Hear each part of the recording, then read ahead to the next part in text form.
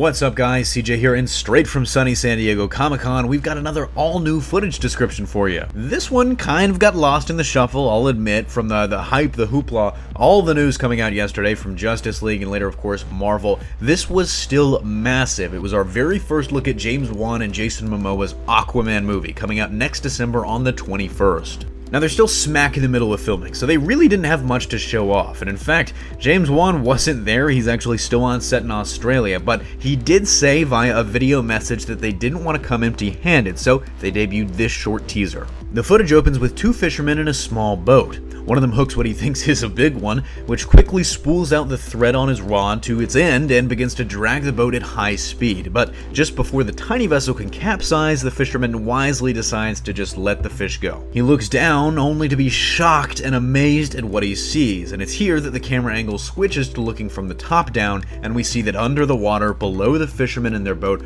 are massive Atlantean ships, shaped like huge manta rays. We then go under the water where we get our first look at Atlantis, before a shark swimming towards the camera opens its jaws and cut to black.